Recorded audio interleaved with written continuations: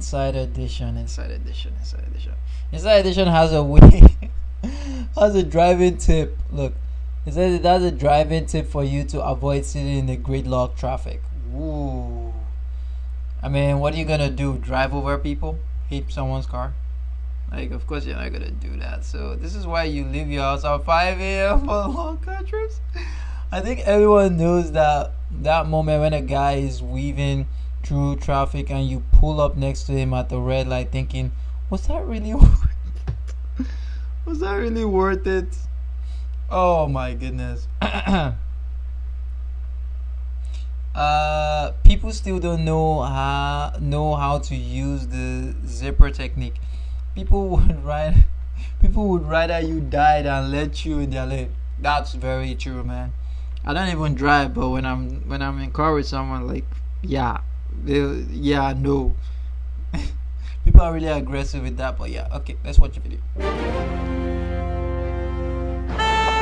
I'm taking to the skies to get a bird's eye view of the chaos on our roads. It's rush hour and cars are bumper to bumper. This is a record year for driving. Sam Schwartz is a renowned traffic engineer. He actually coined the term gridlock. We've got to get Wait, smarter, what? and we're not terribly smart right now. We set up a series of demonstrations to show how traffic jams occur and how you can avoid them.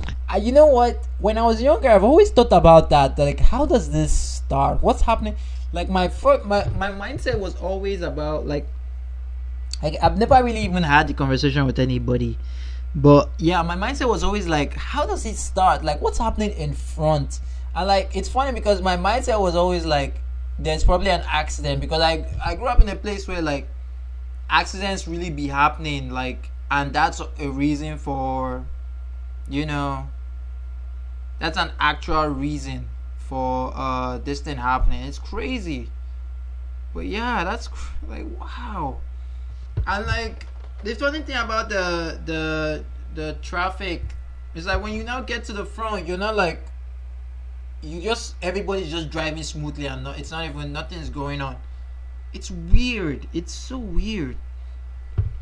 And nothing's going on. Everyone's just like driving faster. Like, so what I mean is that at the beginning you are in a tight gridlock, right? Like it says, tight gridlock. Everything is like tight and like you can't move anyway. Then when you now get to the front, then you're not like driving like basically like normal, like going fucking 50 kilometers per hour, 60 kilometers per hour, and it's like, wait, what? You're not. I'm literally thinking to myself, wait, what's happening? There's nothing happening in front. Then why couldn't we all drive faster? Like, what's going on? Like, I never really knew why. First, an accident blocks the road, and we're forced to merge. First an argument. The result, a chaotic mess as drivers fight with each other over who goes first. Whoa, look at that one over here. Just so quick. Had they all been polite to each other, gentlemanly, or whatever you want. Whoa, don't hit the Mercedes with the Mercedes. I didn't even notice that this was a Benz. This one over here, but this one. Want to say, we would have been moving a lot better. There is a better way to merge. It's called the zippering technique. The right lane goes, then the left lane goes. The right lane goes, then the left lane goes. Yeah, because people really do respect, or even because people don't even know what that is. It means they're cooperating, right? And Yeah, that's the most efficient way for the traffic to move. Just look at the difference. Next problem. Jesus, it's almost hitting him, bro. Woo, that was close. Almost hit him. Traffic coming to a complete halt, stopping for no obvious reason. Really? So that's why. So wow, it makes everyone look so dumb now. Like, holy shit! If we just did the technique that he's talking about, then everything will be smooth sailing. Like, what? When you're stuck in traffic, you get to where you think there's going to be an accident and there's nothing there?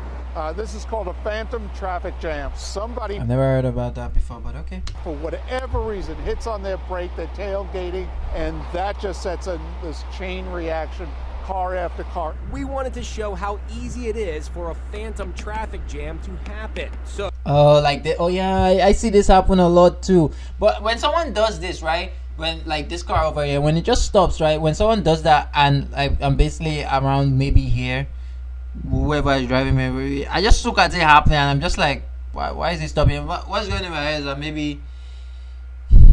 maybe gas. Like I'm just thinking of like just the basics, gas, or his car just failed or something like. But yeah, and like the fucking weird part is that they now start moving. Like, oh my god, then why did you stop in the first place? So we teamed up with Zipcar, a leading worldwide car sharing company. One goal of Zipcar is to reduce traffic. Zipcar arranged. Imagine if that's possible. I don't even know if that's possible. I doubt it's possible. I mean, when there's like two lanes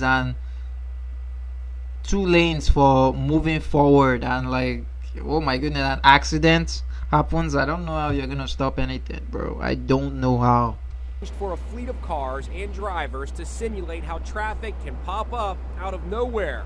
We told the drivers to maintain. Yeah, those guys in the Benz would be like, ooh, I would love to be the best for this Zipcar now, for real. In a steady speed and stay at a safe distance from the car in front in this traffic circle, but they just can't do it. After a while, our perfect circle unravels. That car right there just hit its brakes, okay? So now look. Next one, just a couple of seconds later, the next one, and the next one, and then that builds up a traffic jam. And there was no reason to touch the brakes at all. You can see traffic's moving fine on the other side of the circle. There's no reason to touch the brakes at all. You can look at the distance, bro. see traffic's moving fine on the other side of the circle. What can we do as drivers to drive smarter? I think drivers can do a lot. And for one thing, they could use their brakes as little as possible. Imagine there's an egg on that brake pedal and you don't want to break that egg. Don't tailgate. Don't weave in and out. So all that switching doesn't get you anywhere. Does it really make no difference whether you stay in your lane or switch lanes? We asked Jim Murray and producer Brianna Deutsch to test the theory on California's notoriously jammed highways. They start side by side in Santa Monica, California, and head to downtown Los Angeles. Jim is in the white convertible, Brianna is in the blue. He they're not gonna move faster, or aggressively switches lanes every time he spots an opening, while Brianna drives in a safer, more conservative manner, always sticking to the center lane. I've been going right and left, and wherever I see an opening, I take it. So, who got to the destination first? him. After 35 minutes of driving with constant lane changing, the producer behind me stayed in one lane, a virtual tie. All of that effort. Wait, a virtual tie? I think you got there first, man. Jesus Christ, man. So loud. Well, I guess now we know. I guess now we know how it happens. But they really do have a point though. That it is frustrating. Like just knowing that like that's the reason why your car stopped, because of someone just stopped and everyone just like stopping and stopping and stopping. It's like, come on, bro. That's annoying. That's really annoying. But yeah, till next video.